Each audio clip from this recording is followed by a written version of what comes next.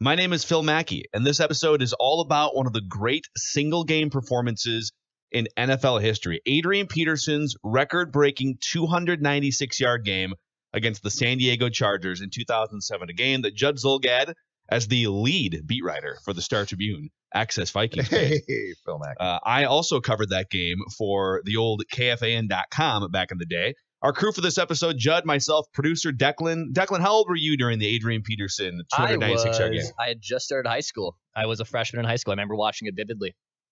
So I was 14 years old going on 15. I mean, it was, and we're going to dive into all aspects of it here. And Brooks Bollinger, who handed the ball off to Adrian Peterson a lot in that game, is going to join us later on in the show here. But let's, as we always do, set the scene. And if you're interested in what is the Minnesota Sports Rewind, what are you guys doing here? This is a podcast series turned into a live radio show here. And there's about 13 episodes available, I believe 12 or 13 episodes on the Minnesota Sports Rewind podcast feed, Apple, Spotify, Score North app. We do deep dives. We have guests. It's a lot of fun. But I'm going to set the scene and give kind of a summary of events, interject as you guys feel the need to, and then we'll get to our key questions and Brooks Bollinger. So the 2007 Vikings started the season 2-5. They were 2-5 heading into this game. Mm-hmm. And at this point, the Brad Childress new car smell, if you will, had worn off. He was 8-15 overall as a head coach going into this game. The Vikings used 3 starting quarterbacks during the 2007 season, due in part to injury, but also in part to just not having a true starting quarterback. Tavares Jackson, Kelly Holcomb, and Brooks Bollinger were the 3 guys in the mix that year. And despite the 2-5 start, and despite not really having a true starting quarterback, there was still, oddly enough, a sense of confidence in the locker room because of 2 things. Number one, it was one of the greatest run-stopping defenses in the history of the NFL. The Williams Wall, you just had an unbelievable defense. That was even before they brought Jared Allen into the mix, but they still had a year before. Yep. They still had an amazing run-stopping defense. And Adrian Peterson had already shown flashes of being an all-time talent in that rookie season. So 3 weeks before this game, before he broke the single-game rushing record, he showed everyone in Chicago what he was capable of. 20 carries for 224 yards and 3 touchdowns at Soldier Field. He also had 4 kick returns for 128 yards in that game, and the 50-yard kick return that set up the game-winning field goal. So he was already on the map. He had burst into the starting lineup for the Vikings. Fast forward to Sunday, November 4th, Week 9. The Chargers come to town. Young Phillip Rivers, LaDainian Tomlinson, and the Chargers take a 14-7 lead going into halftime on Antonio Cromartie's missed field goal return of 109 yards from the back of the end zone. I believe the Vikings got booed off the field, if I remember right, going into halftime. It was of this awful. Game. Absolutely. And the interesting thing about that and going back and looking at this game, too, is the fact that at halftime of that game, which at that point in time, up until the Cromartie return to me had been an incredibly nondescript AFC, NFC sort of, okay, get this done with game, was that Peterson had 43 yards on 13 carries. Yeah. So this is nowhere near the, oh my gosh, this is an incredible Peterson game.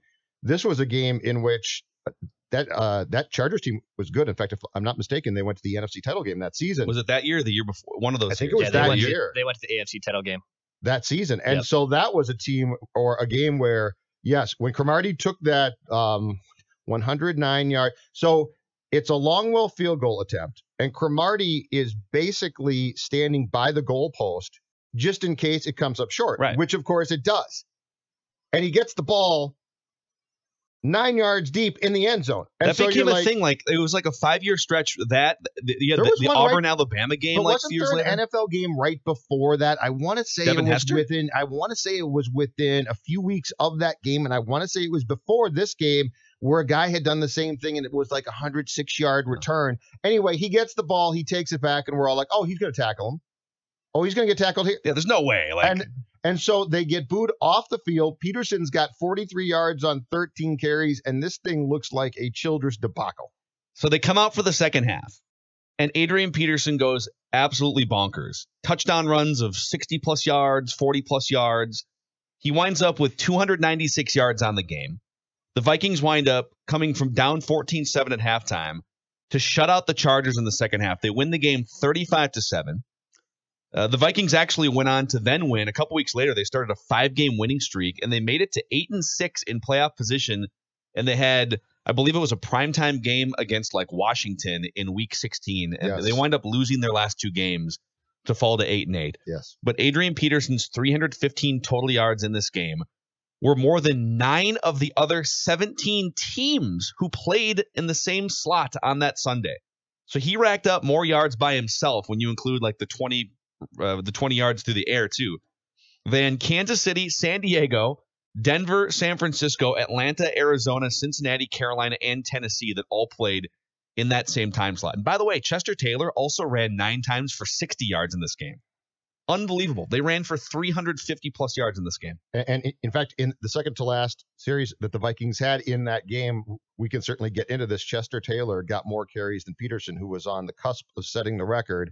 And we'll talk about this, but certain people didn't realize it. Well, let's actually start there just for fun. So Brad Childress was oblivious to how many yards Adrian Peterson had. Is that the story?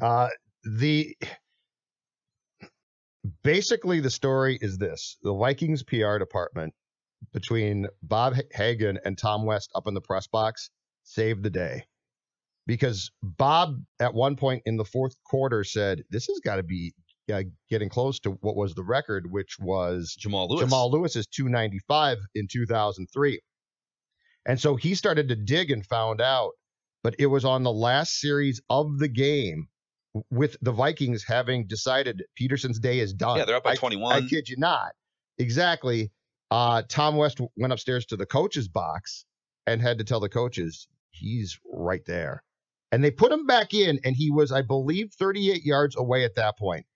They put him back in. His first carry, 35 yards. That's right. So now he's within 2, and they give him the ball, and he basically just falls forward and gets the 2 yards. Peterson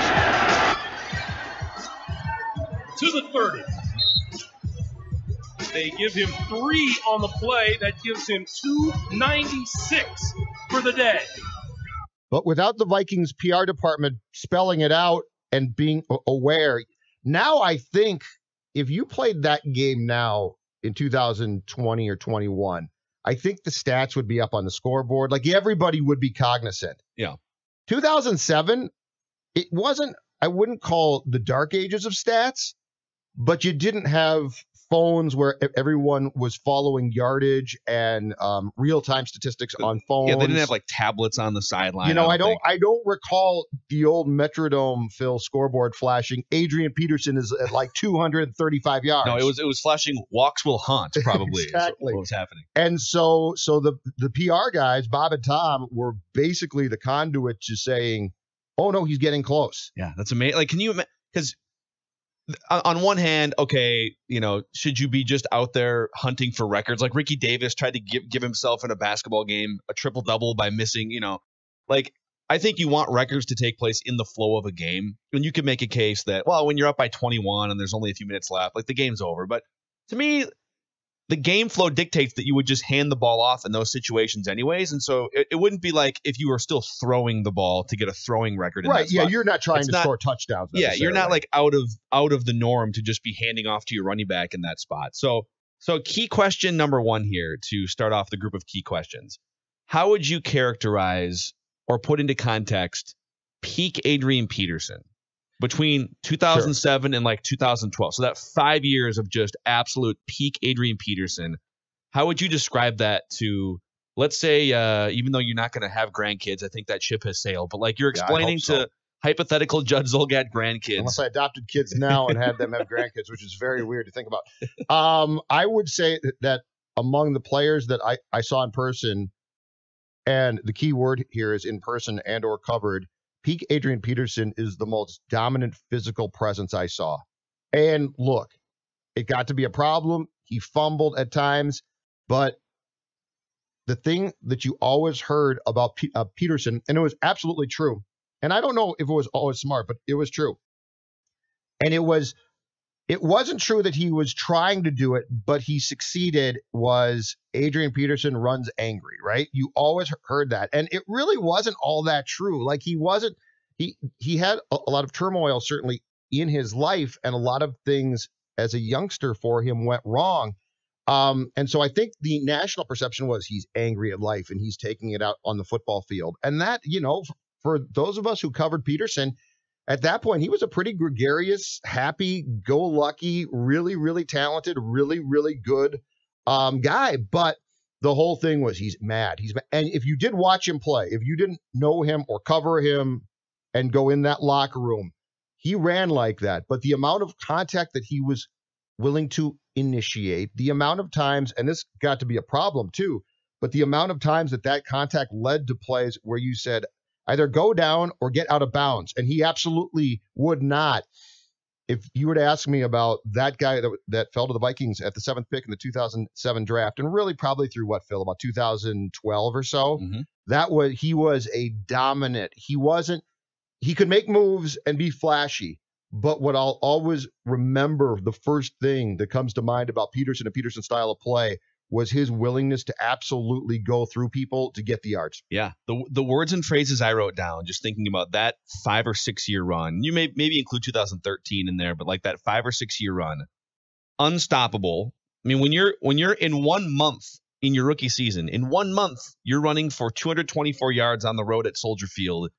And then you come back home a few weeks later and you're breaking the single game record. I mean, that is as close to unstoppable at your peak as anybody in the history of that position. Game breaker, and I was trying to think of a word that would describe literally, like, at any time that dude could bust off a 75-yard run for a touchdown, or could bust off a 35-yard run that would ice a game for the Vikings or swing the field in a certain direction. In terms of his physique and just his power, the guy looked like, I mean, like you and I were both, around that locker room during that stretch, and like, that dude was chiseled out of granite. I mean, I don't know if I've ever seen a human being as absolutely chiseled and just immovable as Adrian Peterson, physique-wise. I think he might be, I don't know how we would quantify this, and I think older football fans would vouch for, like, maybe Jim Brown in this category, but I think he might be the strongest running back in NFL history. Just the way that he would run through defenders, the way that, think about some of the highlights that stand out. 2009, week 1, where he literally, like, lifts a defensive back up with a stiff arm and shoves him out of bounds. The game against Pittsburgh in 2009, where he literally just trucked that safety. He used him as a stepping stone, literally. It looked like that Raiders of the Lost Ark scene where the truck drives over the Nazi soldier, and you just see his, like, arms and legs flailing up in the air. Yeah, that was Peterson against the Steelers. And then there's a million other highlights from that era too. And I know that Declan's probably too young for this game, and Judd never really got into video games after, like, the early 80s. But Tecmo Super Bowl had running backs like Christian Okoye in the early 90s that if you use them in the video game, they would just run through defenders, and it would just be this noise. But those like, guys, that's Peterson. But those guys did that. But think about their style and size. Yeah, the guys who did that were just straight ahead guys. Earl Campbell. But those guys, when you looked at them, you said to yourself, oh, they go through people. Okoye, Earl Campbell, that group. Peterson had the moves and would use them at times. But I think if you went back and talked to him, and I don't recall if I got to ask him the question at the time, but I should have, which is, Adrian, if you can make a move, if it's you and a defender, and you can make a move, which you can, or go right through him, which would you take? And I think that era of Peterson would be like, I'd probably go through him. He relished the ability to basically demolish people. Yeah, like, I think but he wasn't built like, he didn't look like, with Campbell, Earl Campbell would carry defenders on his back. And I think he enjoyed it, but you never said, well, you know what he should have done? He should have made a spin move. Adrian could have made that spin move, and at times I think elected to try and bowl over the defender. Right, and I think, if there was a sliding scale of running back styles, right, Barry Sanders is this elegant, dancing, sort of prancing, spin move, spin cycle running back who also was strong, but he was mostly just, he was like a juke lever on a video game, right? And then there was on the far other end, I would say it's like the Herschel Walker end of the scale, where it's literally just a block of granite that is running straight ahead and has a hard time moving laterally from side to side. And Adrian Peterson had the characteristics of both those guys. He wasn't as nimble as Barry Sanders, but I think he had some Barry Sanders nimble qualities to go along with that semi-truck brute force. And the other thing that we should talk about that Vikings era and that team as well, that I think Peterson would have been successful regardless, but probably helped a ton. That offensive line was a really good fill. Yeah. Hutchinson, McKinney, Matt Burke. I want to say Anthony Herrera was the right guard. And who was the right tackle at that time? Artis Hicks? Had we No, gotten it was Phil Oatholt. Oh, that's well, no. No, he came in 2009. No, I believe, and this is not really good. I believe that we had entered the very brief era of Ryan Cook, if I'm not mistaken. Oh, you're probably right. But let's just say Ryan that. Cook. But let's Ryan just. Cook. Ryan Cook. But let's just say that Hutch was fantastic. The air just gets let out of the room. Oh, McKinney was fantastic. I mean, he was full of faults, but he was really good in his prime. Burke was really good, and Herrera was probably underrated at that time. Ryan Cook is Ryan Cook. But I remember, I think it was Hutch told me the story about Peterson. Somebody told me a story that involved Hutchinson at one point in 2006 or 7. Told Adrian, slow down.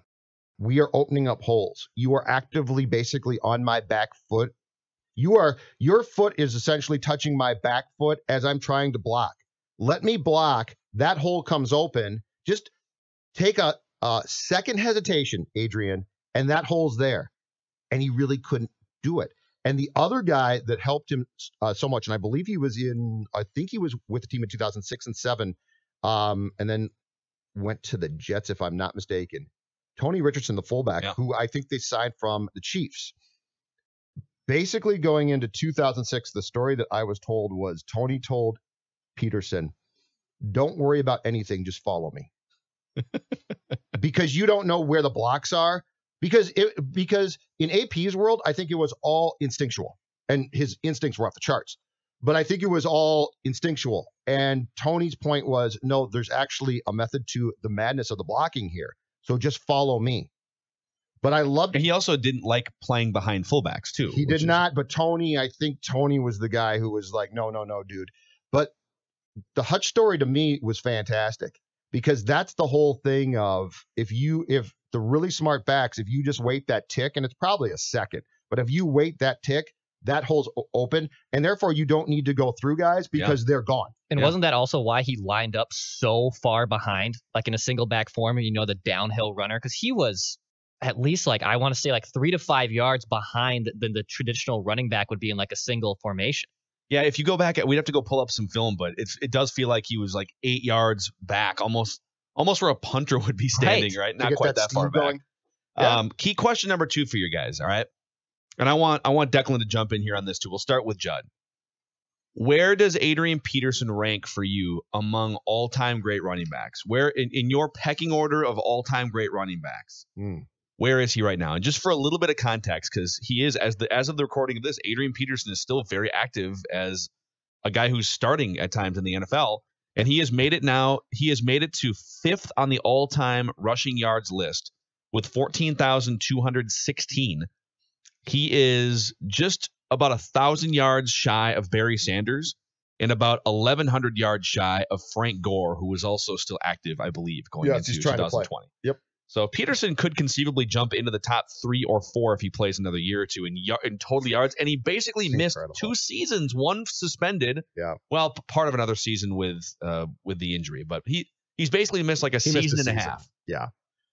Where does he rank all time? I almost have to, in fairness to Peterson and the conversation, I almost have to draw a line circa 2012 or 13 because I believe this position has changed so much. And my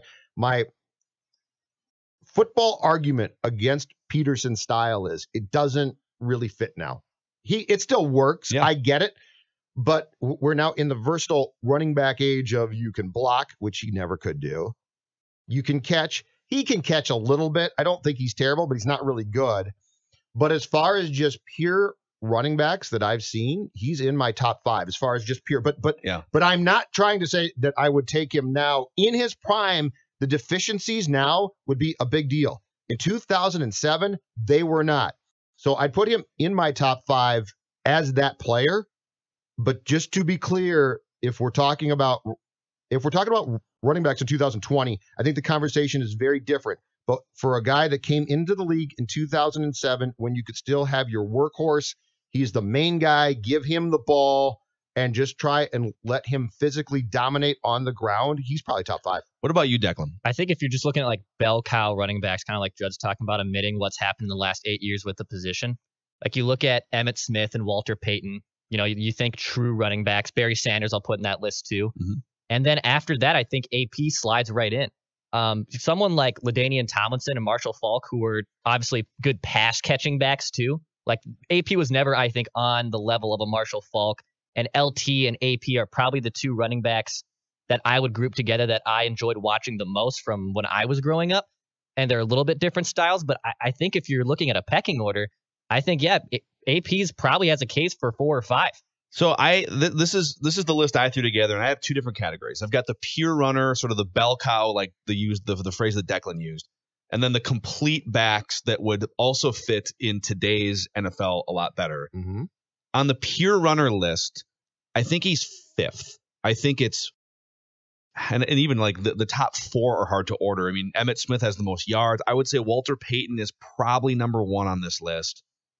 And then Barry Sanders, Emmitt Smith, and Jim Brown would be on this bell cow pure runner list as well, in a totally different era of football. And then Peterson 5th on the list, ahead of like Eric Dickerson, ahead of Earl Campbell and O.J. Simpson from the 70s. So if somebody wanted to fight and say, no, Adrian should be ahead of Jim Brown because of yardage, or Adrian should be ahead of Emmitt Smith, because you could maybe make a case that Emmitt Smith had better overall infrastructure, championship rosters, right? Offensive lines that were great. And like longevity was Emmitt Smith's friend as well. Like you could say that Adrian Peterson's peak was maybe better in terms of pure talent than Emmitt Smith. But let's just take what you thought of this player at their zenith.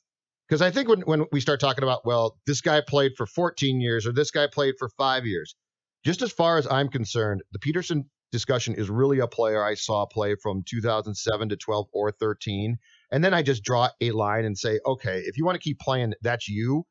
But when we're talking about just the dominance of those first few years in which he was going through the night that he tore his knee up in Washington and came back then the next year and ran for more than 2,000 yards. Yeah. That's one of the most impressive, dominant guys at their position that I've seen in sports. So if we're just taking pure peak level performance, which I think is a better indicator for where you stand, I've always made the case that Johan Santana should be much more considered for the Hall of Fame, because for 5 or 6 years, or maybe even 8 years, he was one of the 3 best pitchers of his era. But if Mike Mussina pitched for 20 years, we're more likely to put Mike Mussina in. To me, and I'm not trying to take away from Emmitt Smith. Emmitt Smith is amazing. But I think Adrian Peterson's zenith was more impressive than Emmitt Smith's zenith. So I would put him above Emmitt Smith on that list. On the complete backs list, I've got 3 guys for sure that move into this discussion I don't think they're necessarily at the top of this list, but LaDainian Tomlinson, when you talk about pass catching and all those things, Marshall Faulk and Curtis Martin actually is one of the most underrated running backs in history, but he's a pass catcher. He's 6th on the all-time rushing yards list. And there's a couple other guys we could, like Tony Dorsett, we could probably throw in there. But Adrian Peterson's probably top 5.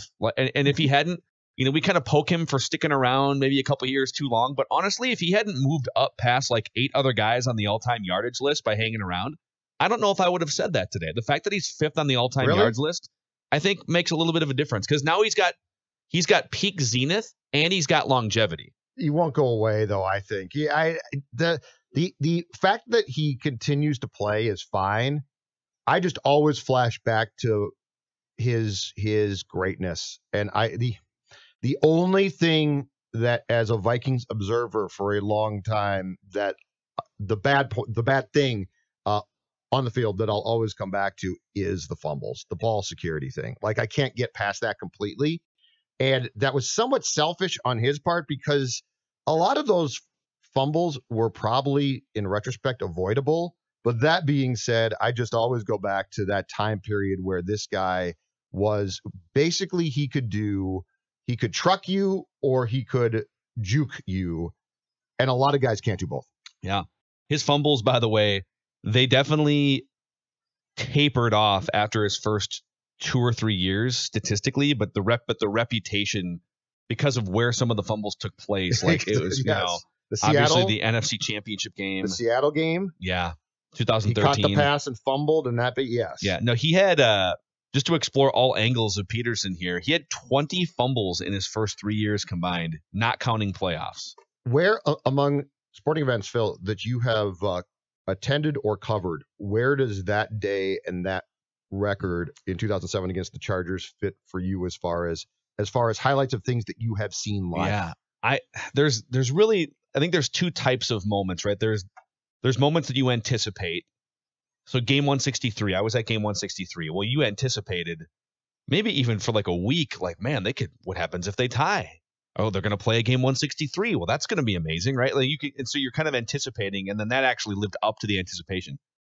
And there's all kinds of examples like that. I mean, you were at World Series games. I mean, there's anticipatory excitement. But how about things you didn't expect? That's the other category. Because that's a special one to me. So I was at the Eric Milton no-hitter. Just my dad and I went to a random game at 11 a.m. on a Saturday or whatever the hell day it was. It was Saturday morning. And it wasn't even on TV. I think that's why we went. We wanted to, my parents were divorced, and I would go hang out with my dad on weekends, and we would go to Twins games. Mm-hmm.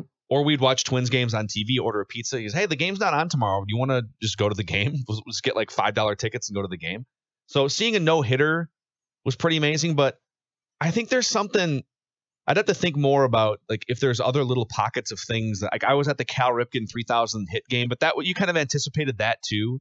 Although he had like 4 hits in that game. Hits, yeah, he had a big day. But they were handing out certificates. Like they were ready for it. Yeah. I think when you walk into a stadium and you see something record-breaking happen that you didn't expect to happen, I don't know if there's anything I would put above it in terms of just like pure, wow, I can't believe I was randomly at that sporting event. It's really high, yeah.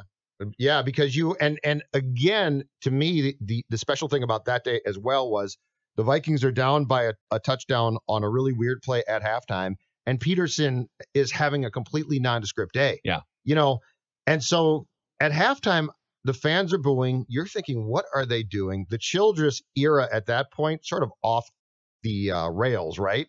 Because that 2006 team with Brad had gotten off to a really good start. And I remember they went into a 3-game stretch that I believe in October, Halloween 2006, started with a game here against the Patriots at the Metrodome.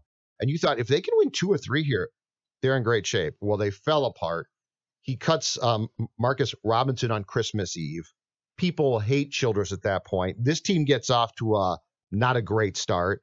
And so going into that game, there was really just sort of a close to a toxic feeling about Childress and this team. And so that was a really cool just jolt of something good that the club had to have just to get back on track for a little bit. By the way, Al tweets into the show here, at Jay Zolgad, at Dex Tweets, and at Phil Mackey. Nathan Vasher was the one that returned for the Bears. Okay, a field goal, 108 yards in 2005. Devin Hester did it again in 2006, and then Cromartie did it against the Vikings in 2007. That's why I remember. Okay. And then we saw, it was like 4 years later, 5 years, I think it was like 2011 or 12, or that Auburn beat Alabama on the same thing. Alabama tried a long field goal, and Auburn returned it 105 yards or 110, whatever it was, for a game-winning touchdown. So we're going to take a quick pause here. This is Minnesota Sports Rewind on Score North. Phil Mackey, Judd Zolgad, Declan Goff on the other side of the glass. And we're doing a deep dive for this episode into the Adrian Peterson record-breaking 296-yard performance in 2007 against the San Diego Chargers. If you like Minnesota Sports Rewind, if you love this concept, go check out all the other episodes. You can binge them. Hey, we know you're just hanging out at home a lot more often, so put some headphones in and go binge the first 12 or 13 episodes. We've got stuff going deep dive into the 2009 Vikings with Sage Rosenfels, a bunch of great Brett Favre stories. And last week, we dove into the 2006 Twins with Justin Morneau, one of the great Twins teams of all time that wound up getting swept in the playoffs by the Oakland A's. But you can help out Minnesota Sports Rewind by going to Apple or Spotify and giving us a 5-star review and leaving a little positive comment in the comment section. Help spread the word about this new show to fellow Minnesota sports fans. When we come back, the man who handed the ball off to Adrian Peterson for that record-breaking 3-yard run. He came in relief of Tavares Jackson in that game. Brooks Bollinger with some stories next on Minnesota Sports Rewind. You're listening to Minnesota Sports Rewind. Welcome back to Minnesota Sports Rewind, a new show here on Score North where we do deep dives into prominent Minnesota sports events, games, moments, trades, you name it. You can find the full list of episodes we've already done and binge them wherever you find podcasts. Minnesota Sports Rewind, Apple, Spotify, and the Score North app. And Judd Zolgad, the man who handed the ball off to Adrian Peterson frequently during that game after he came in for Tavares Jackson, Brooks Bollinger joins the show here. And Brooks, we appreciate you coming on. I was going to ask you, what's it like to hand off to a guy and watch him run for like 300 yards? But then I remembered you played at Wisconsin, so it's probably like the 9th time that you did it. Yeah. I was. It was old hat for me, and I think you're asking the wrong question. What you really should be asking is, what did you do special with those handoffs? Yeah, laces in or out, Brooks, when you're handing off to AP?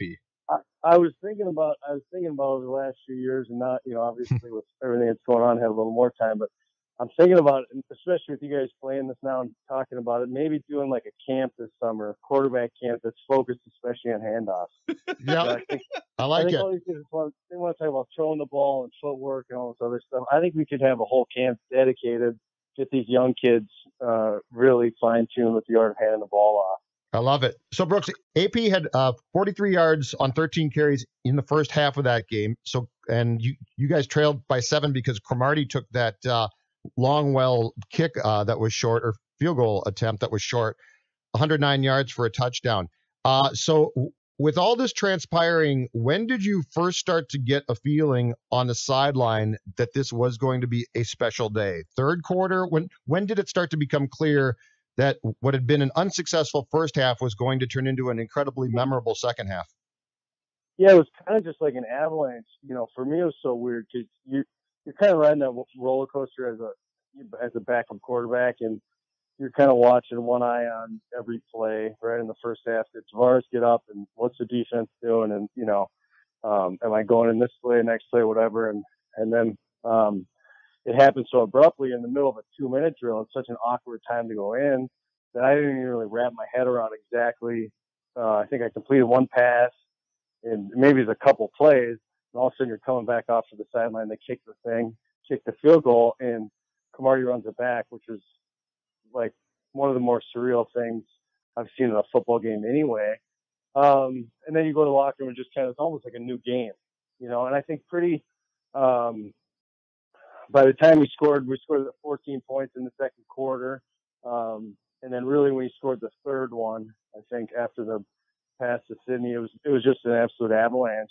And it was just almost kind of like handing off and then jogging up and down the field and jumping on guys' shoulders. And just I think I remember with Burke just grabbing him after after we were chasing him on one of them, and he just kind of started laughing, because it doesn't even feel real. But it was a ton of fun, and you don't get to witness something like that every day. What is your, we'd love for you to take us behind the curtain a little bit and some of these huddles like Adrian Peterson, or even on the sidelines. What was Adrian Peterson like in huddles on the sidelines? I mean, we've heard stories, and we both covered that team as writers too, that he was mostly going off instinct as a rookie. He didn't necessarily know like all the blocking concepts as not many rookies would. Like what was it like with him as such a young player but so talented? Yeah, I mean, you're absolutely right. Like you just keep it pretty simple. And I think in general, right, you're kind of focused on your job, right? So I think you got your times when you can laugh and maybe provide a little color into the huddle. But for the most part, it's pretty much just operating as business as usual. But you're right about Adrian. So, when you really get to that level and really you talk about the zone running game, outside zone, inside zone, the footwork, the pass, the tempo, it's an art, right? And that's the guy I played with in college, Ron Dane, totally different skill set, but he was a master of that art of that zone running game and that tempo. Adrian was not. Right? Adrian was a thoroughbred that was, I got one speed and I'm going.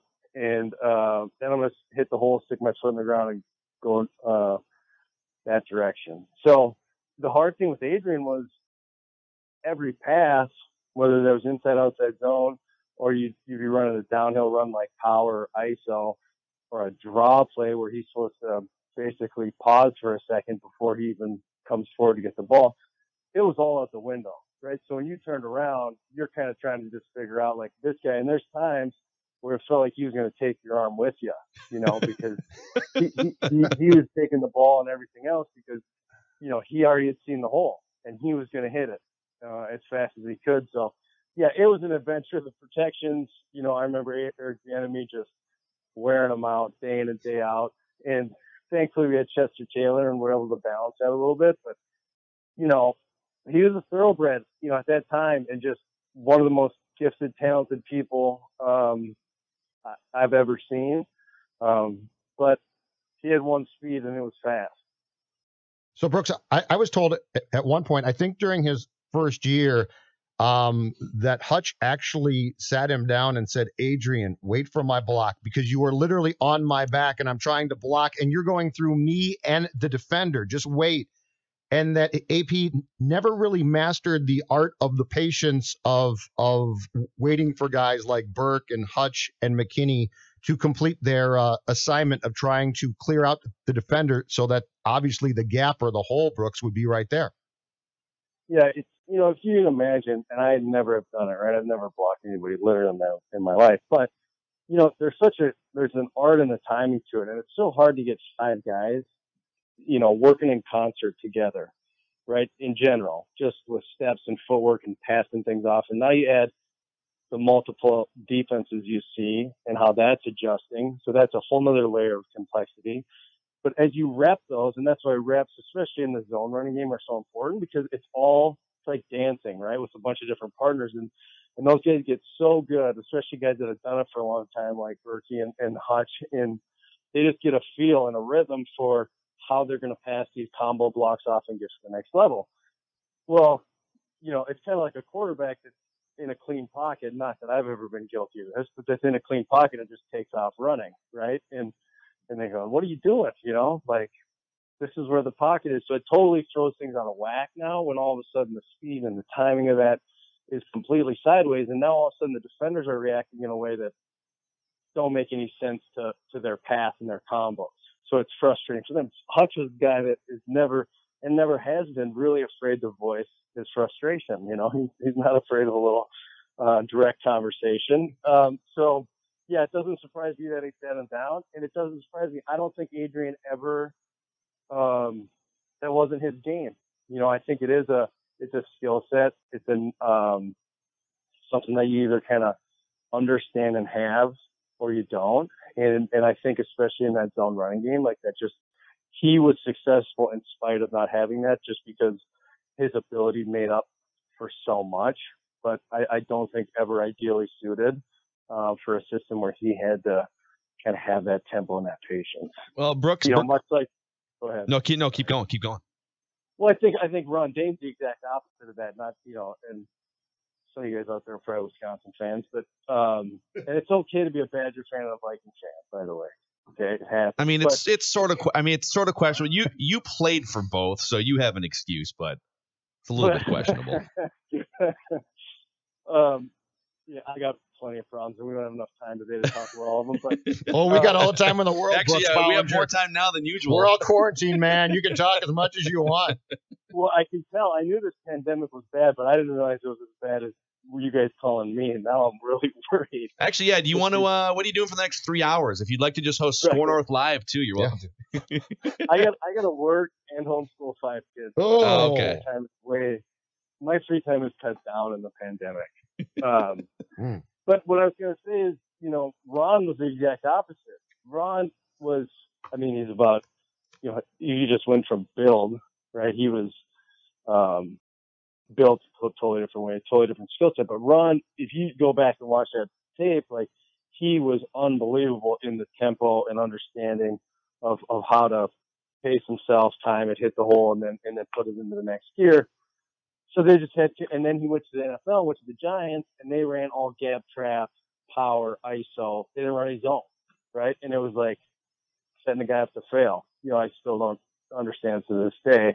So anyways, yeah, they're all built different when you get down in those nuances, but Adrian is just talented enough to overcome it a little bit. So what was the post-game locker room like afterwards? That game, by the way, I know you guys, the next week against Green Bay was kind of a disaster, but then you guys won a bunch of games in a row and got to 8-6. So this game was a little bit of a springboard in some ways. But what was it like when you guys went back to the locker room and, closed doors before media comes in? What stories can you tell us? I don't know. I don't have any good story. That wasn't the game that Shank got his pants off, was it? No, that was a Detroit game, I want to say. At Ford Field, the next year. Yeah. Shank was very impressed with himself after that. He was. He actually held a press conference the next day in the locker room discussing it. Yeah. It was very uncomfortable.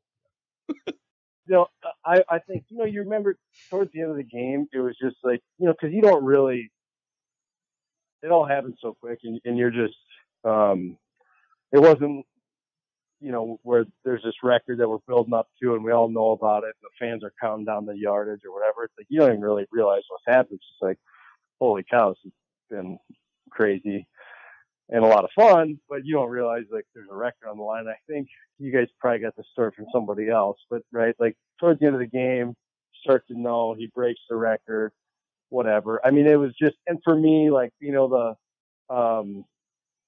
coming at halftime and play well and throw a touchdown pass and play. It was just, it was awesome. It was like a winning locker room should be, I mean, the NFL is, it's fun to have a job where you get to go in and just, celebrate a little bit. And, but you guys know also in that industry and know why that when you pat each other on the back and walk out the door and, on to the next week.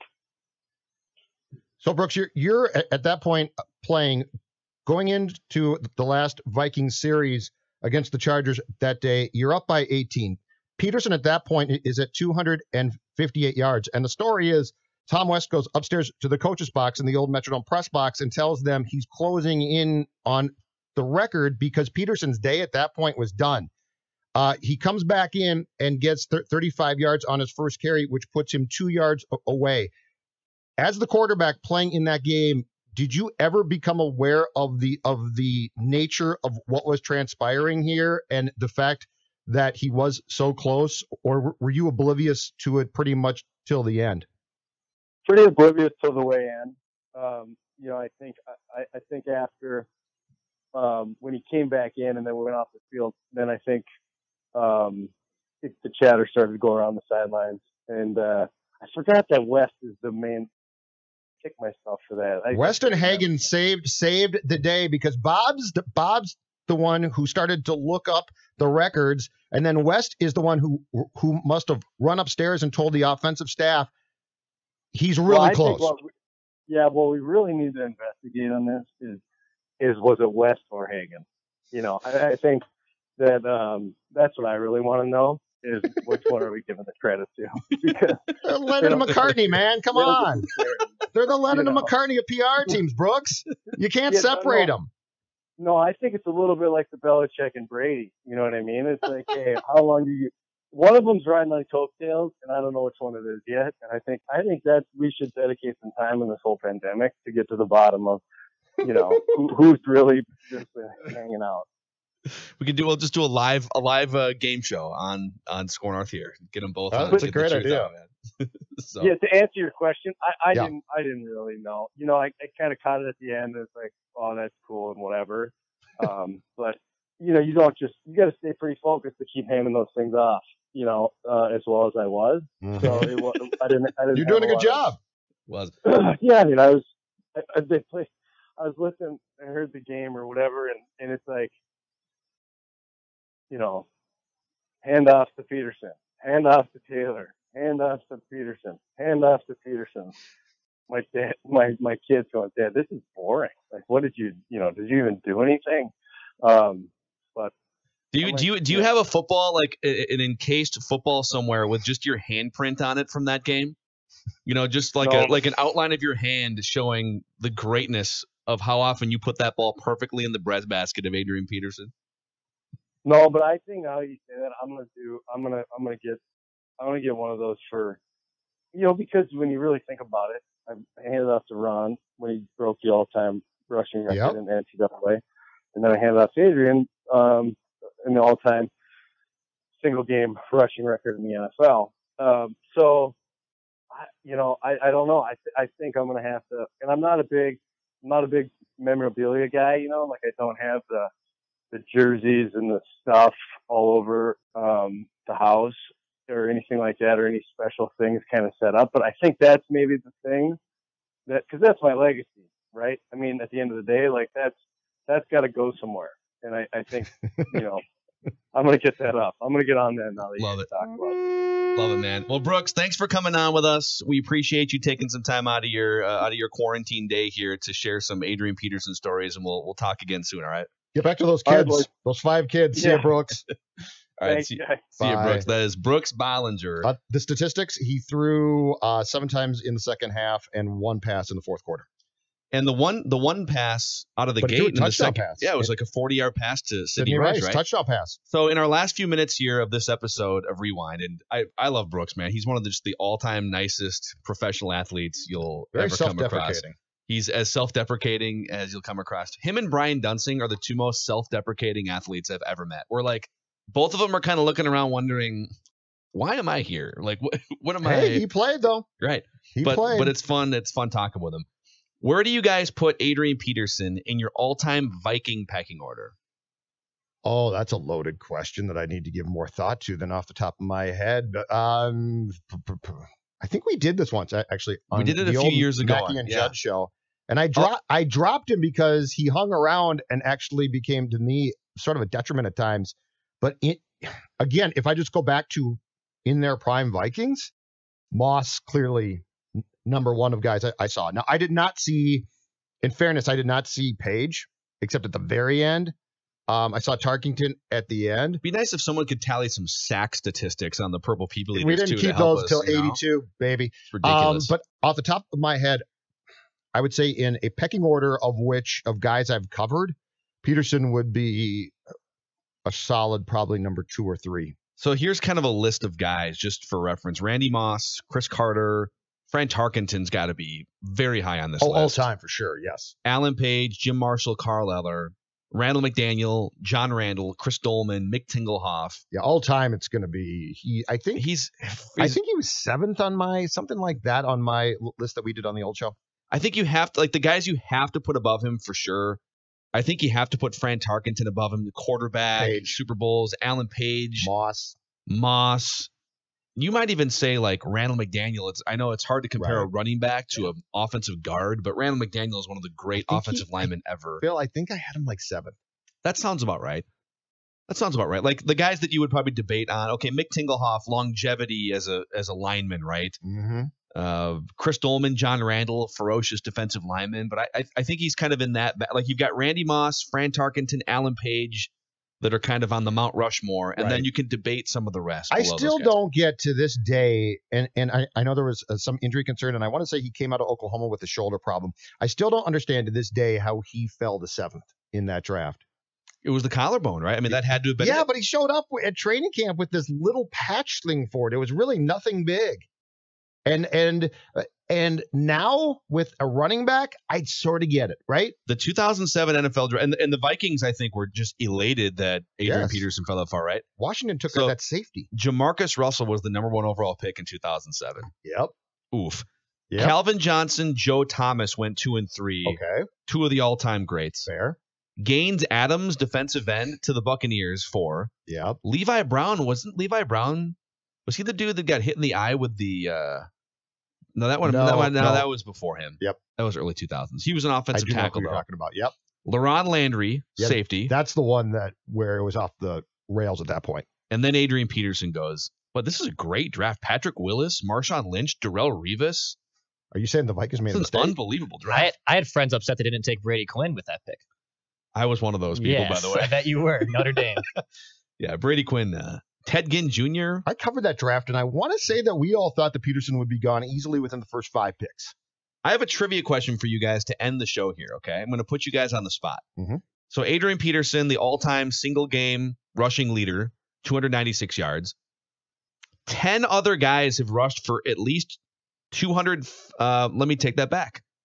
13 other guys have rushed for, so 13 total. 12 other guys have rushed for at least 250 yards in a game, in a single game. Can you name them? One of them did it twice, so he's on this list twice. So really, there's 11. Walter Payton. Walter Payton is one of them. Marshall Falk. Marshall Faulk never did. Yeah, and he was more multi-purpose yards too, probably. Yeah. Well, you already and Jamal Lewis was already named on the show, so we'll throw him on here. Yep. Did Barry Sanders do it once?